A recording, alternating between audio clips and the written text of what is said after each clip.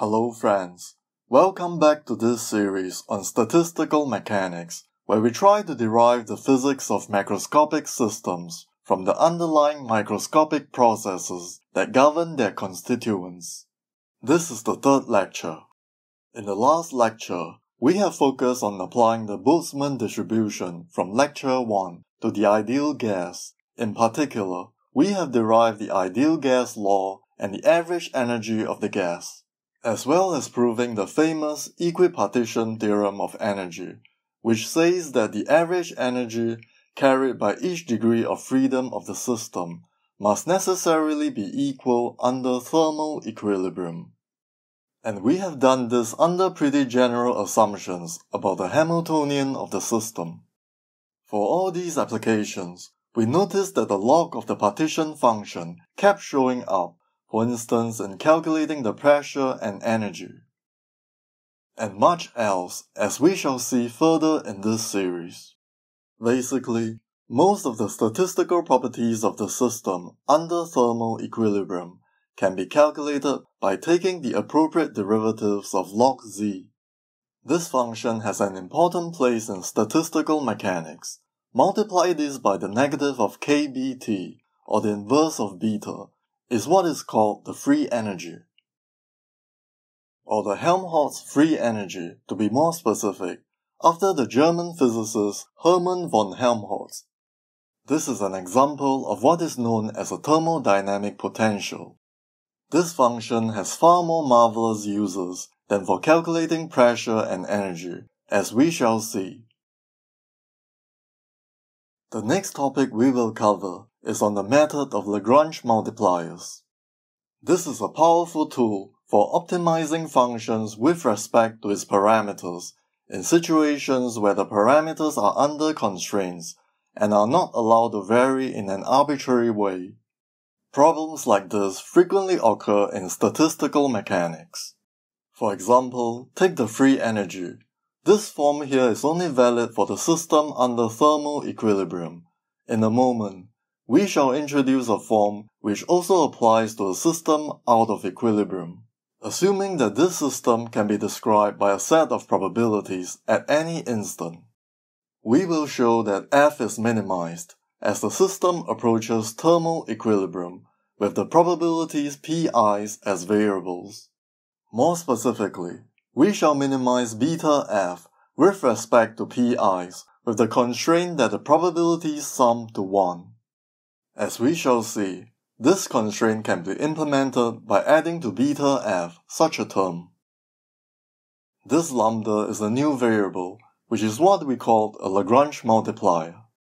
The problem is then transformed into minimizing this new function, and this is the key. The variables Pi's and lambda can now be varied in an arbitrary way, like the usual way we take derivatives, without having to implement the constraint in an explicit way. Why this works shall be explained in a minute, but the result is that we get the Boltzmann distribution as the minimizing solution. That is, the probability approaches the Boltzmann distribution at thermal equilibrium. This can be seen as an alternative to the derivation we have presented in the first lecture. The last topic in this video is on quantum statistics. We have already covered a bit of this in the last lecture when we talked about identical particles. Specifically, about how in quantum mechanics, particles of the same type are basically indistinguishable due to the lack of well-defined particle trajectories. For instance, if we label two particles by 1 and 2 at some initial time, the particles would have to follow some kind of trajectories over time so that we could label them in a consistent way at later times. Without such trajectories, particles can only be labeled by their measured quantum states at any given instance. This naturally leads to the question, what sort of quantum states would describe multiple identical particles? The answer to this, which we shall study in some details here, will give us two types of solutions. The first corresponds to particles called bosons, and the second type, fermions. Bosons are particles that can occupy the same state as each other. While no two fermions can occupy the same state, we shall study the statistical mechanics of such particles. We now get into the first topic of our lecture, the free energy. This form, which is for a system under thermal equilibrium, has great practical applications, as we have shown in the last lecture, due to the fact that it has the form of log z, making it a convenient generator of the thermodynamic quantities of the system. Another way to look at this expression is if you take e to the power of minus beta f. This is just equal to the partition function z. I find this much easier to remember. Recall that beta is just 1 over the Boltzmann constant times temperature. We now claim that the expression for F in the red box can also be written as the average energy minus T times S, the Gibbs entropy.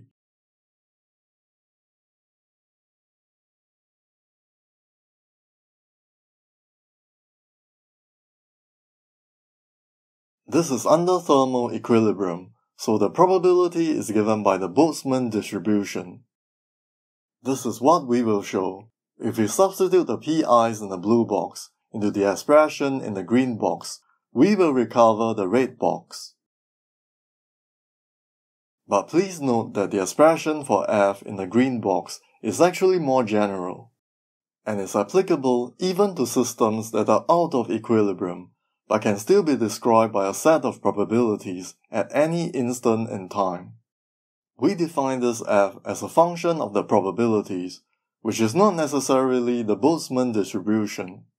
We shall come back to this in a moment. Now let's substitute the blue box into the green box.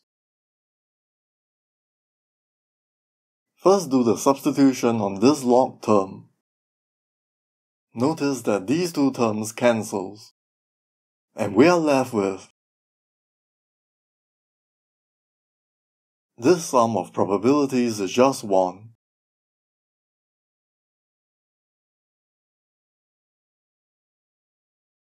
Thus, indeed, the expression in the green box is another way of expressing the free energy at thermal equilibrium. This new form for the free energy is related to the following important question. What is the most probable macro state of a system at thermal equilibrium? For instance, we could ask what is the most probable energy a system could have. To answer this question, we simply have the sum over all the probabilities from the Boltzmann distribution that corresponds to the same energy. These correspond to all the states in a microcanonical ensemble with the same energy E. All these states must necessarily have the same probabilities, and thus the total probability is just the number of microstates omega multiplied by the individual probability. We can simply ignore the 1 over z since it is just an overall normalization factor and irrelevant to our purpose.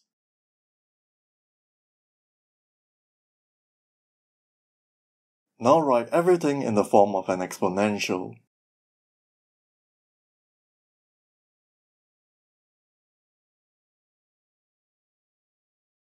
I think you can see where we are going.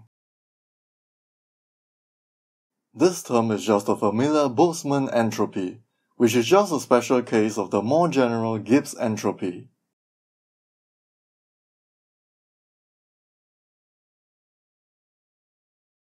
It is apparent that minimizing this term in the exponent with respect to energy will give us the maximum probability and answer our question above.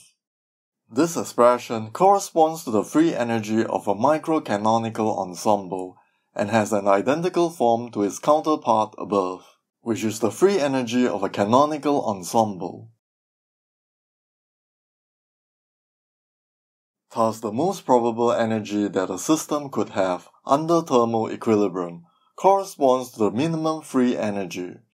This is why many problems in statistical mechanics and thermodynamics involve the minimization of the free energy. Now let's go through an important example of such a problem. You'll see that with only simple arguments, we shall prove that there is no one-dimensional ferromagnets. There is a model that is often used to describe magnetic materials.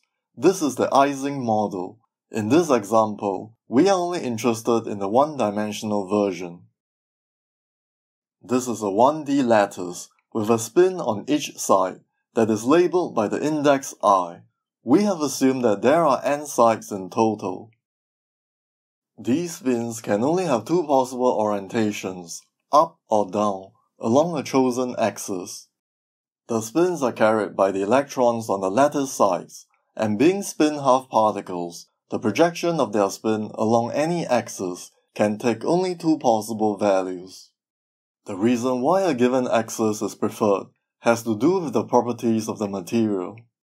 More precisely, this is due to the spin-orbital coupling between the spins and the distribution of electronic charges in the material. Since we are only trying to illustrate the use of the free energy, these details are not that important. All you have to know is that the dynamical variables of our system are the set of spins SIs, and they each can only take two possible values, +1 for spin up and -1 for spin down. These spins represent the magnetization of the material. And this is the Hamiltonian of the Ising model.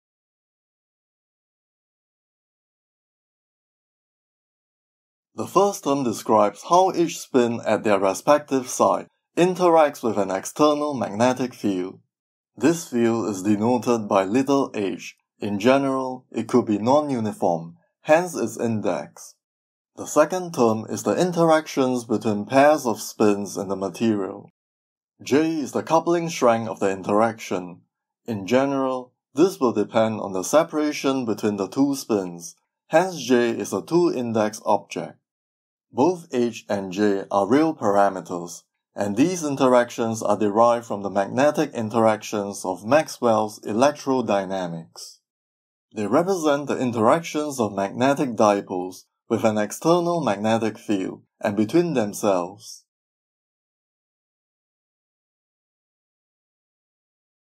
We have moved the minus sign to the Hamiltonian because there is also a minus sign in the partition function.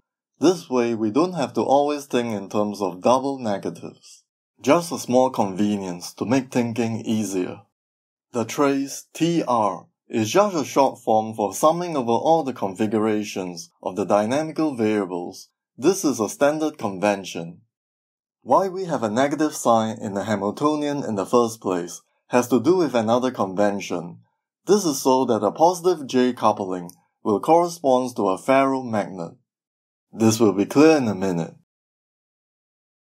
This defines the generic form of the Ising model. Notice that at this schematic level, we have not made any explicit reference to the dimensionality of the lattice. In fact, this form of the Hamiltonian can also be used for a higher dimension lattice. Now we specialize to the simpler case of uniform field and coupling.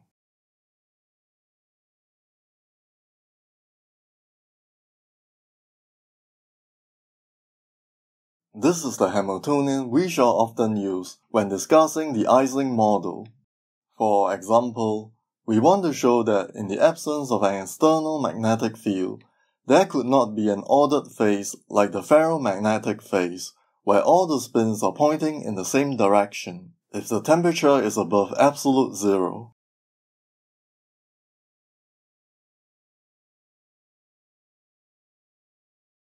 And for the coupling between spins, let's make a further simplification. Let's assume that the interaction is short range, so only the couplings between the spins that are nearest neighbors on the lattice are non-zero. We implement this by summing over just pairs of sides that are nearest neighbors like these two. And this is notated by an angle bracket.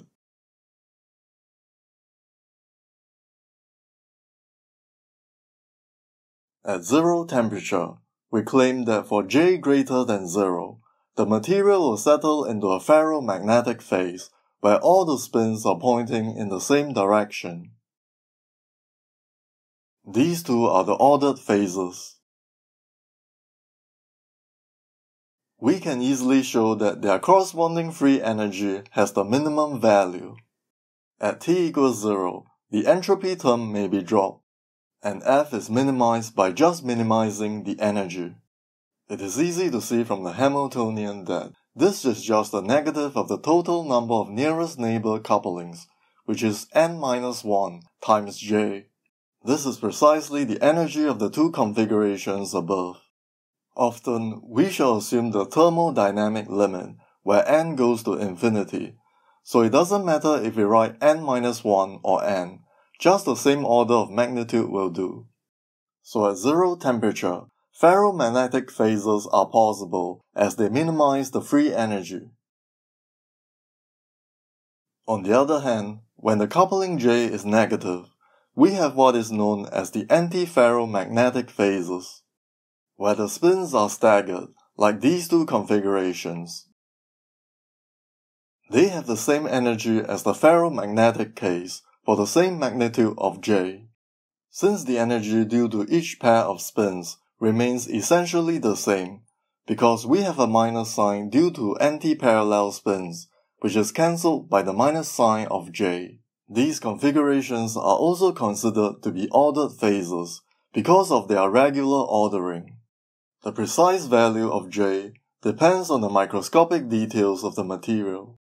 In this example, we will just stick with the ferromagnetic case. What happens if the temperature is greater than 0? Would such ordered phases still be favored by the free energy? Let's just focus on one of these configurations. Is this configuration stable against thermal fluctuations? That is, does it minimize the free energy? And what do these words mean? Fluctuation means, instead of a definite configuration, we have a probability distribution. And this is due to the thermal interaction between the system and its environment. And a configuration is stable against fluctuations if it has a very high probability of occurrence. This is indicated by a minimum free energy under thermal equilibrium, as we have shown earlier. For the case of non-zero temperature, the minimization of the free energy is now a competition between the energy of a macro state and its entropy. If this configuration really has the minimum free energy, then any perturbation from it will increase its value. Let's consider the smallest perturbation. What about this? Flipping one spin. What is the change in free energy? The change in E comes from flipping the sign in both the couplings attached to the spin being flipped. Each results in an increase of 2J. As can be seen from the Hamiltonian. While the change in entropy comes from the number of ways to flip one spin, which is n. This is actually not the smallest way we could disturb the original configuration. We can do this in a way that change only one link instead of two. Like this. This way, the energy increases only by 2J. While for the entropy, the number of ways to introduce such a wall is just n-1. Such a wall that separates the spins pointing in opposite directions is known as a domain wall, and the regions with same spins are the magnetic domains. Notice that if we take the thermodynamic limit, the change in entropy will be dominant in the free energy for any temperature that is not 0. And this means delta F will be very much less than 0. Which is to say that even the smallest perturbation on the ordered state has a very much lower free energy than the original state. Thus the ordered phase is infinitely unstable in the thermodynamic limit and could not exist. Thus we have proven that the ferromagnetic phase cannot exist at temperature above 0 for a one-dimensional lattice. This result is due to Lev Landau and Rudolf Peier's and is an excellent example of the use of the free energy. Now let's go back to the expression for the free energy mentioned earlier.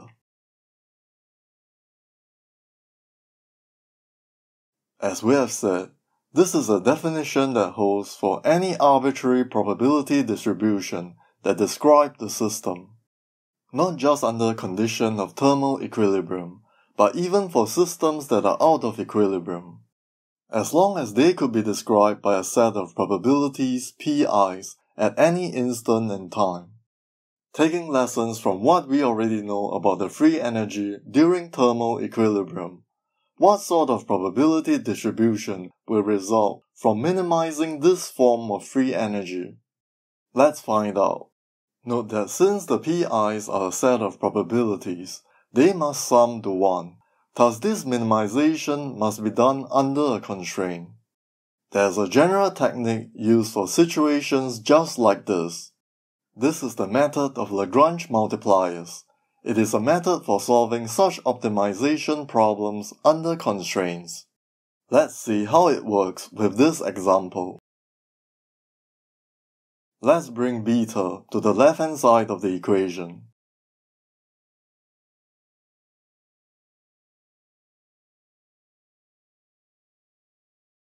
Let's minimize beta f, which is a dimensionless function, with respect to the pi's, which are also dimensionless. Thus, the first order variation of f with respect to p must be equal to 0. Note that delta pc is the variation with respect to the pi's while maintaining the constraint. We need to solve this equation for the probabilities. Let's transform this problem into a simpler one, where the variation can be done freely, like usual, without imposing any constraints. We can do this by defining a modified free energy, F tilde, which is just the original free energy with an additional term. This term in bracket is from the constraint, and its coefficient is what is known as a Lagrange multiplier. We should see it as an additional independent variable of F tilde.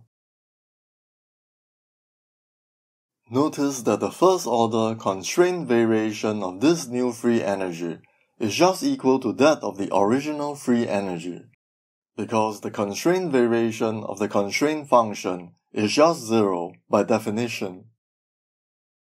So if we want to find the probabilities that minimize f and satisfy the constraint, replacing f with f tilde is the equivalent problem.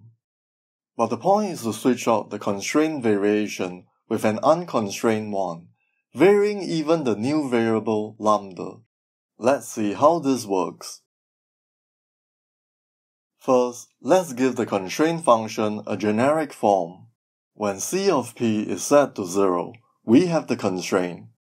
This allows our discussion to be more general, as we won't be using the explicit forms of the functions involved. Now we vary f tilde with respect to all its variables independently, and minimize the function.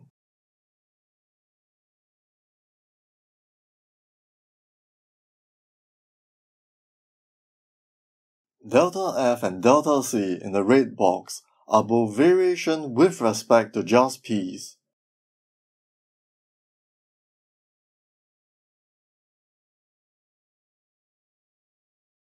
Since delta p and delta lambda are independent variations, their coefficients must be equal to 0 in order for the arbitrary variation to be 0.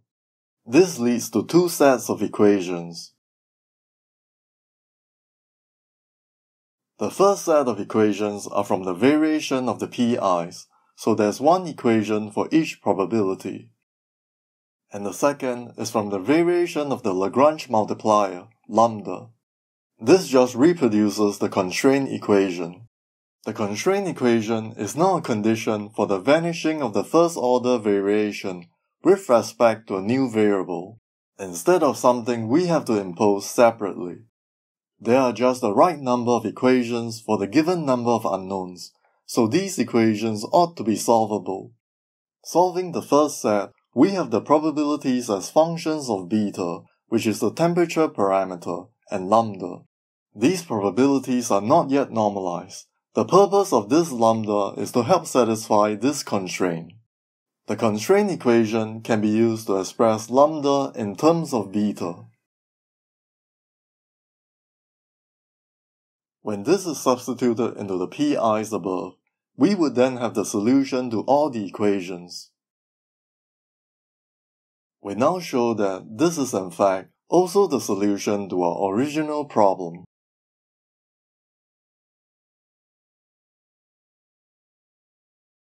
The key point to note is that this solution is normalized for any value of beta. Therefore, we could implement the constraint variation through the variation of beta in the probabilities. This variation is taken around the beta value that is set as a parameter in the problem. And as we have shown earlier, f tilde and f are equivalent under the constraint variation.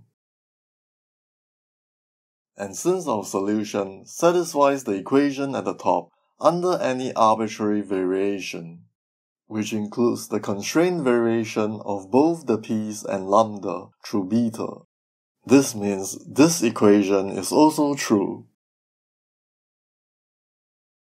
which implies that this equation is satisfied. This is just the original problem we are trying to solve. Thus, we have shown that our solution to the unconstrained variational problem with the addition of a Lagrange multiplier is also the solution to the constrained variational problem. The key point of the method of Lagrange multipliers is this. An unconstrained variation is always easier to carry out than a constrained one, and by introducing extra variables, we are able to implement this idea. Let's solve this equation with the explicit expressions of f and c. C is given by, and the derivative with respect to pi is just 1. And from our general expression for free energy, this term evaluates to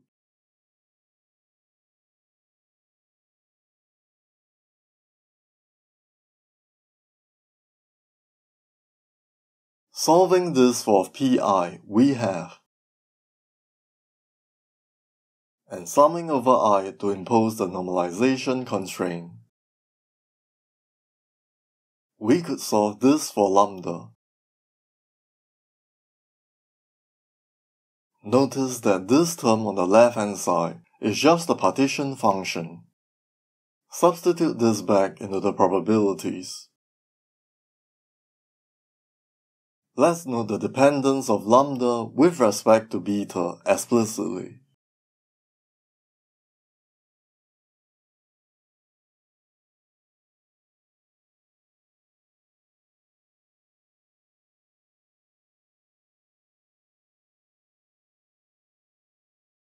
This is just the Boltzmann distribution, which is the distribution at equilibrium. Thus, we have shown that a system evolves towards the minimum free energy to reach thermal equilibrium. So whether or not the system is in thermal equilibrium, it tends towards an ensemble that minimizes its free energy. Let's quickly check if the Boltzmann distribution does indeed minimize the free energy.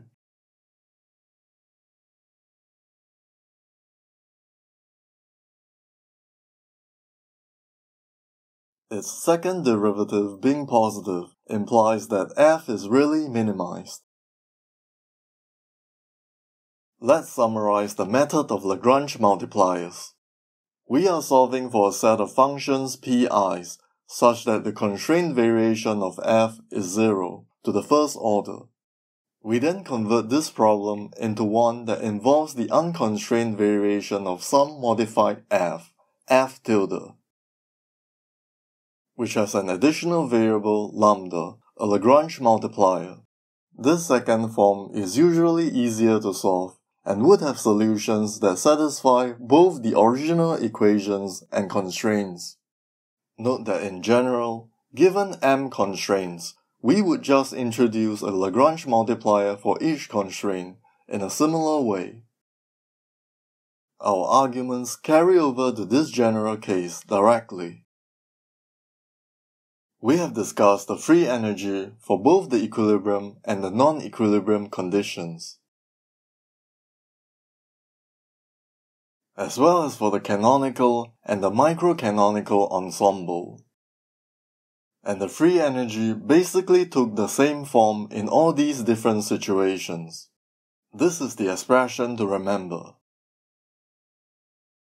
Here's an exercise for you to get some practice on Lagrange multipliers. Feel free to skip ahead using the timestamps in the description if you are already familiar with this method. If not, let's begin. Your task is to maximize the entropy with respect to the probabilities. This is equivalent to maximizing this dimensionless function. And do it under these constraints. First, the average energy is fixed at some constant value. The second constraint fixes the average particle number. And the third is the usual normalization constraint. Now our task turns into maximizing this modified entropy. Beta is here treated as a Lagrange multiplier, which will fix the average energy, while mu is another multiplier that fixes the average particle number. Lambda, as before, normalizes the probability. Show that this leads to the Boltzmann distribution for the Grand Canonical Ensemble. The answer will be revealed in the next lecture. We have reached the last topic of today, which is the quantum statistics of identical particles. Recall that we have briefly mentioned this topic in the last lecture while discussing the ideal gas law. We shall see in a concrete way why identical particles are really indistinguishable in quantum mechanics. The relevant states involved are the multi-particle quantum states, psi-i's, where I index all the possible states that a system of particles could take. It carries the relevant quantum numbers, E the energy, and N the number of particles. Let's assume that the system is in thermal equilibrium with its environment and could exchange with it both energy and particles. Then the appropriate distribution that describes these states is the Boltzmann distribution for a Grand Canonical Ensemble, which we have derived in the first lecture. Why we choose the Grand Canonical Ensemble, where the number of particles in the system may vary, is just a matter of technical convenience, as we shall see in a moment. There's another way to describe a multi-particle state, which is much simpler when we are talking about a system of identical particles.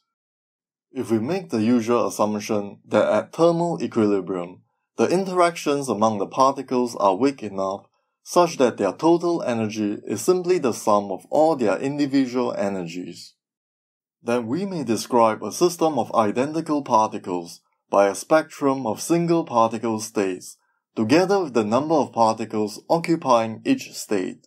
We call this set of numbers occupation numbers. The subscript i index the single particle states psi-i. These states are energy eigenstates with eigenvalues epsilon i's. Let's assume that the number of such states are arbitrary, maybe infinite. So given this set of single particle states, we can simply describe each multi-particle state by a set of occupation numbers. Let's write the partition function of the Grand Canonical Ensemble in terms of single particle states and their occupation number. Using the green box above, the exponent of the Boltzmann weight can be rewritten as, while the sum over multi-particle states can be written as the sum over the occupation numbers of all the single particle states.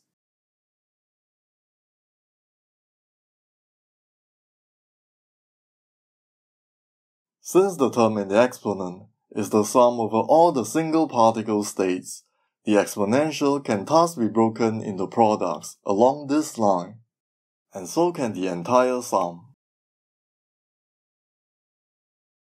This can be written neatly as a product over all the single particle states, which we have assumed could be an infinite number of them.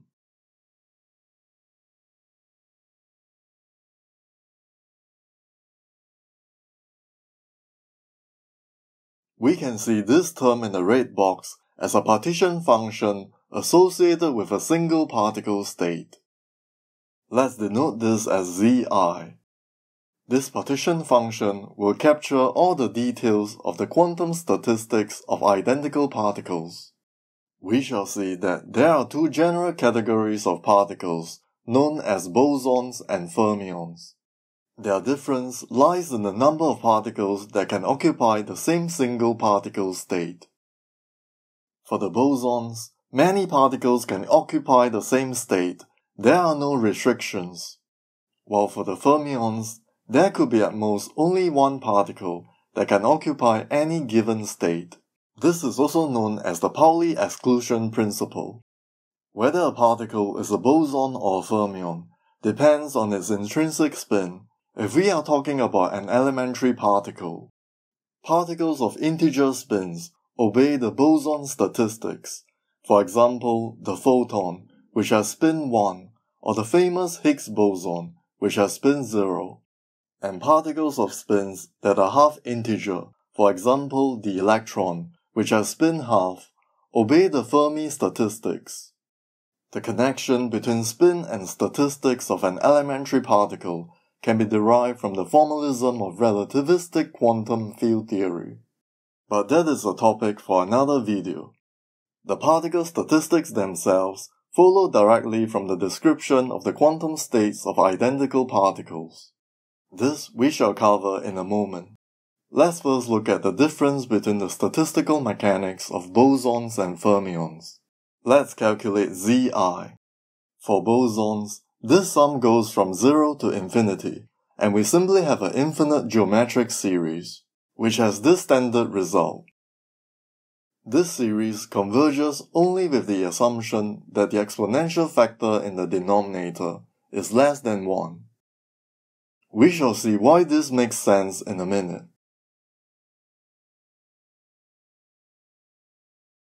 For the case of the fermion, there can be only two terms in the sum.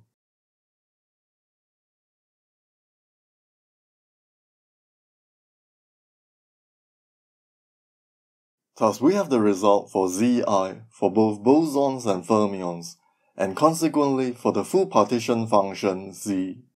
It is apparent that they are quite different.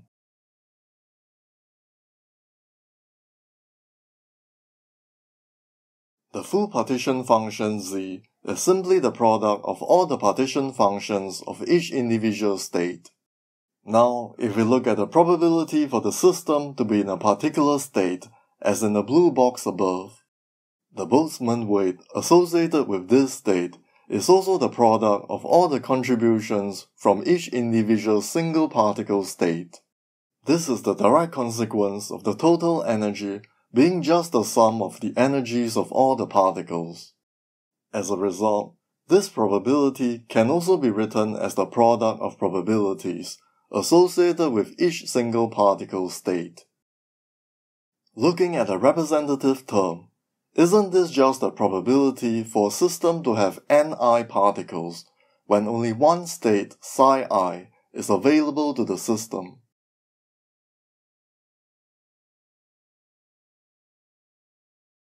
Note that these individual probabilities are already normalized, and we have not specified the range of the summation explicitly, so that our results can be applied to both bosons and fermions. Let's calculate the average number of particles that can be found in a single particle state I. Using the probability above, we have, apart from the sum associated with state I, all the rest sum to 1, and we are just left with, which is just the average number evaluated with the probability Pi, an expected result.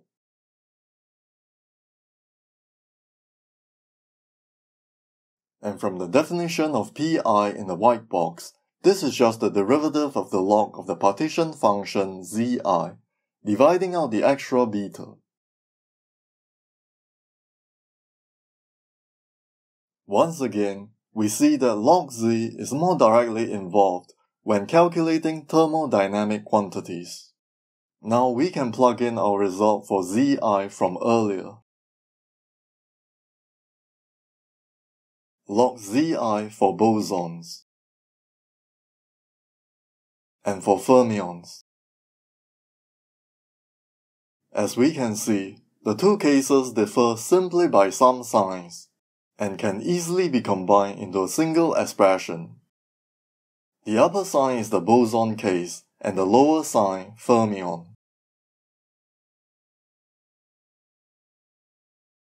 Using this to calculate the average particle number in state I, we have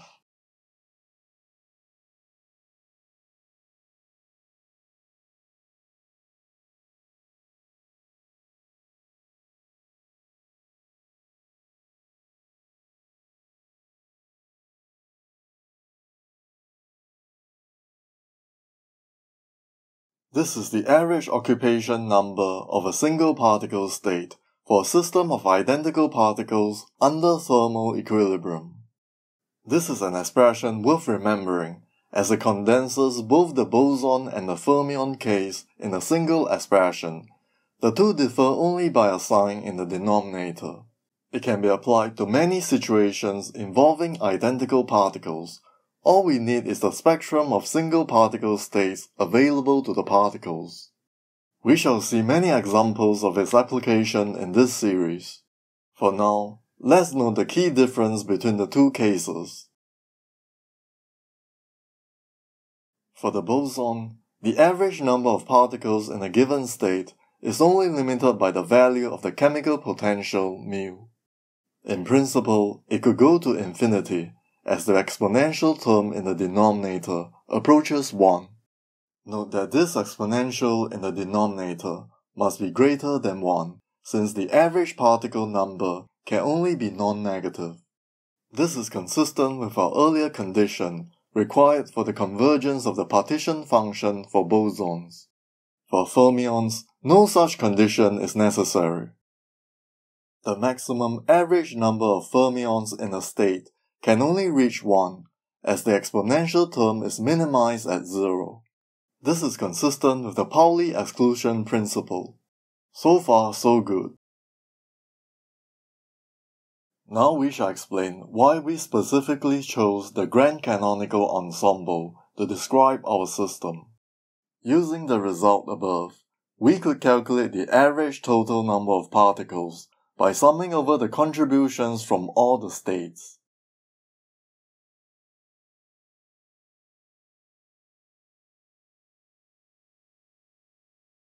Notice that we could fix this average number with μ, which is still an undetermined parameter in the probability distribution. Thus we could see μ as a Lagrange multiplier that fixes the average particle number. In fact, this is in the exercise we have introduced earlier. μ is just another way of expressing particle number through this equation. Note that this is a lot simpler than using the canonical ensemble for our partition function, and then demanding that the total number of particles over all states must be fixed to a constant value whenever we do any summation over particle numbers. This is the key reason why we choose the Grand Canonical Ensemble in the first place. In the next lecture, we shall give a simple reasoning that will demonstrate the equivalence of all the statistical ensembles under thermal equilibrium if we take the thermodynamic limit. From this perspective, the choice of ensemble is just a matter of convenience, like what we just did.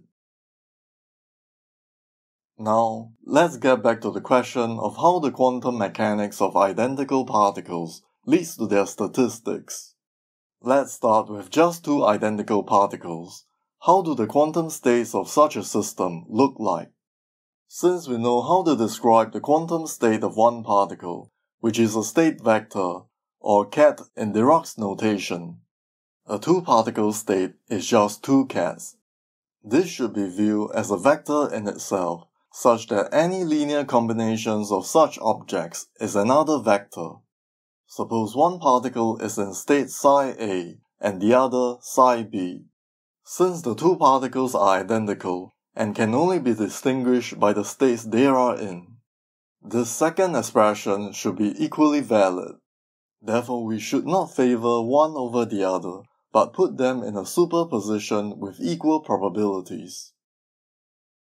This relative phase is yet to be determined. Psi AB, defined like so, should describe two identical particles, with one in state psi A and the other in psi B. This should be physically equivalent to the case where one particle is in psi B and the other in psi A. A purely notational difference, which is just switching between A and B. We can factor an overall phase, which should have no physical significance.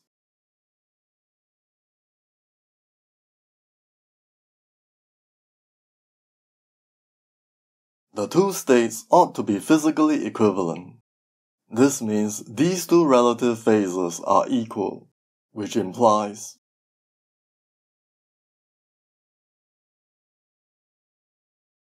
thus the relative phase factor, EI alpha, can only be either +1 or -1. Note that this state may not be normalized, but that's okay. Let's label this state according to the relative sign. This definition implies whenever we switch A and B in the state, we simply get back the original state multiplied by its sign. This result should hold even for more than two identical particles. Whenever we consider switching the states of any two particles, the same argument follows true. We notice something striking for the case with the minus sign. Whenever the two particles are in the same state, for example, state psi A, this two-particle state is 0, which means it is invalid as a quantum state, since it cannot be normalized in any way. For this category of particles with the negative permutation sign, no two particles can occupy the same state. This corresponds to the fermions. And for the category with the positive sign, there is no restriction. Any number of particles can be in a given state. These are the bosons. Thus we see how the statistics of identical particles follows directly from their quantum description. One important point we forgot to mention is this. A particle can only be either a boson or a fermion, but not both. To see this, note that the superposition of quantum states must result in another quantum state.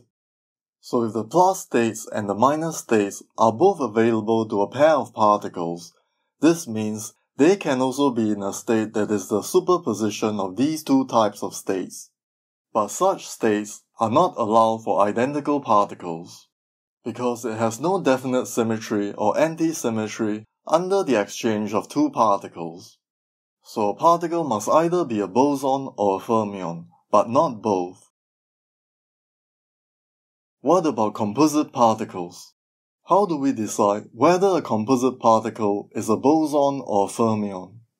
By using the permutation rules for the elementary particles in its composition. For example, if we permute two pairs of fermions, we end up with a pair of negative signs, one for each transposition, resulting in a positive sign, in other words, a boson. This means one pair of fermions is like a boson. In general, an even number of fermions behaves like a boson, while an odd number is again a fermion. And the fermions in the composition do not even need to belong to the same species. A hydrogen atom with one electron and one proton, both are fermions, is a boson. Another thing we would like to point out about this state is this. Compare this with the famous Bell state in the EPR type experiments. With one particle spin up and the other spin down and vice versa, together in a superposition. This is what is known as an entangled state. These are quantum states in which there exist quantum correlations between its two parts. The details of this are not important here. Just note that quantum entanglement is considered a great resource in the field of quantum information. Note that the two particles in this state are also identical particles. Similar to our state above, at first glance they look like the same type of states. So is this quantum entanglement? Are all the states of a pair of identical particles automatically entangled?